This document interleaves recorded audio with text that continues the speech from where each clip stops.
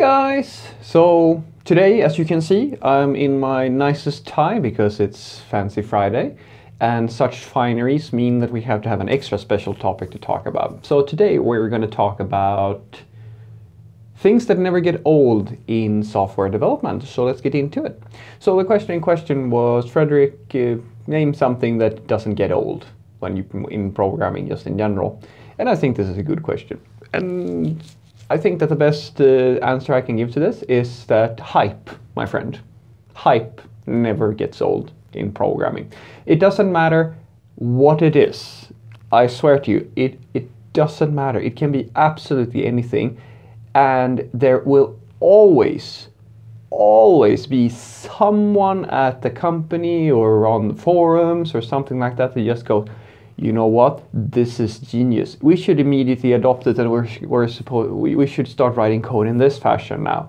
Because I don't know what, I really don't know what it is. Programmers seems to have this thing where all it really takes is for you to give them a good sales pitch about some cool idea. It doesn't even have to be proven. It doesn't even have to prove a damn thing. Like, all it has to be is something that seems a little bit clever or a little bit different, that pulls them out of their boring, miserable Java workflows that they have, or C# or whatever workflow they have. Actually, I'm going to take that back. It's usually the Java people who have the boring hard workflows, because C# people usually really love .NET for, like, you know, but that's a whole different other story. But for most of us, this is exactly how it goes. And then you have these people convince themselves that this thing here is going to change everything. And then we wait until they say these magical words. But I will be honest, it's really only to me, it seems to be the beginner programmers or the rookie programmers who say this, but they always say these words. This is going to take over now.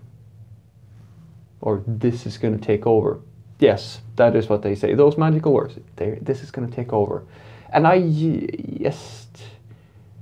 we see, it seems to me that for every, I don't know, let's call it 10 or 100 hypes out there, maybe one thing actually becomes truly disruptive and actually makes a difference in most people's workflow in any meaningful fashion.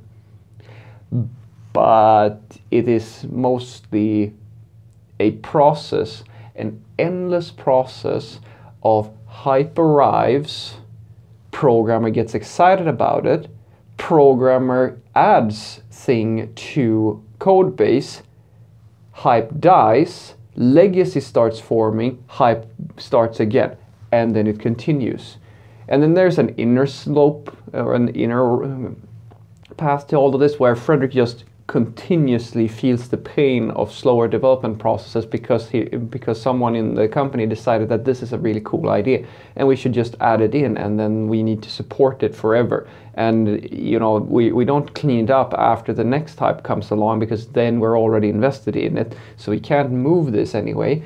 And so for that one innovation that might really be useful, we have 100 legacy parts of the system just to achieve that one single improvement.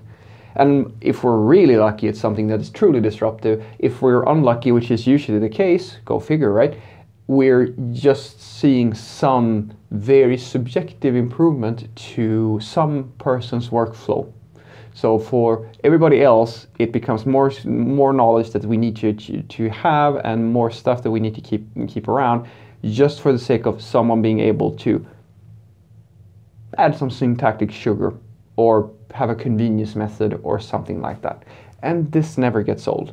It happens all the time. And I don't think that I don't think it will ever get to a point where this stops. When I first started programming, I really truly never ever thought that I would say these words, but in a sense, I feel like quite a lot of software developers act as people who buy stuff off their television. People who, It's exactly how it feels. TV shop or these commercial networks where they just sit and sell you shit on the TV, and they sit there and just mass consume worthless shit for the most part, like worthless products that makes some type of promise most of the time, and then their lives aren't actually improving all that much.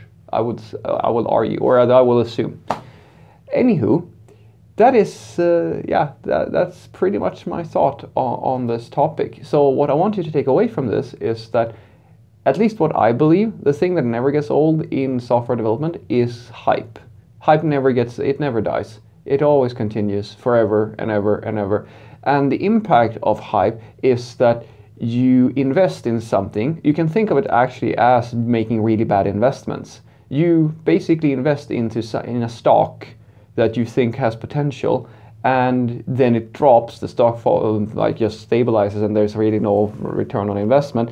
But then you can't get rid of the thing. You can't, like, nobody's going to take it off your hands, and nobody's going to give you back the investment that you just made, and you have to support it forever, pretty much. And then at some point, someone further down the line is going to go, this is so cumbersome and this is so ugly. Why do we have all this legacy code? Yeah, it's a real mystery how we got to this situation. I wonder somebody can figure out that the connection between these two blocks: legacy code and hype, legacy code and hype, legacy code and adding things to the code base that doesn't have a proven value. Have a great day.